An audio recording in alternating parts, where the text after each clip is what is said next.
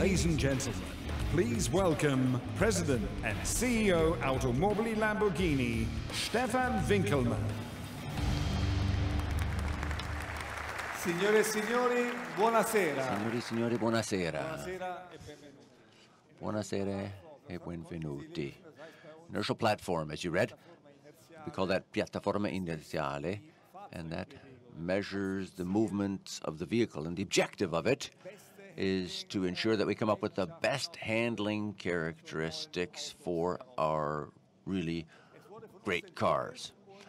We developed it ourselves, and it was introduced for the first time in the Huracan Coupe, or Coupé.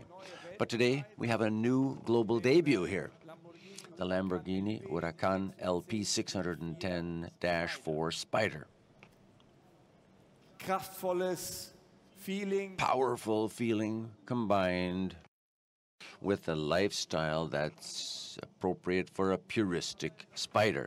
And we have opted for a lightweight and electrical fabric top to very clearly distinguish this from the coupe.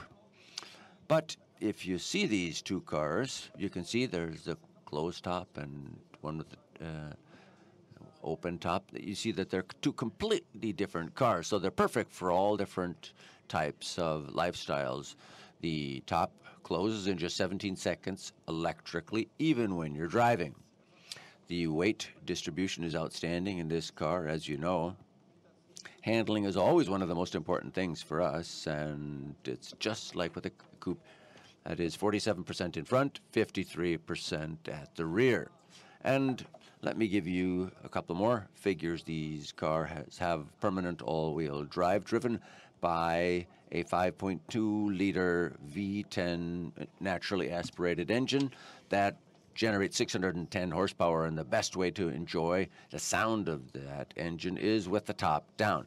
But we've, of course, focused on the chassis, too, a lightweight chassis made of carbon fiber and aluminum, and it has achieved a level of torsional rigidity that's 40% up compared to the predecessor, the Gallardo Spyder. And last but not least, we have reduced CO2 emissions by 14%.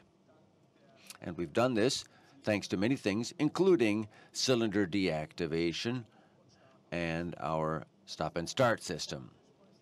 This is the second member of the Huracan family.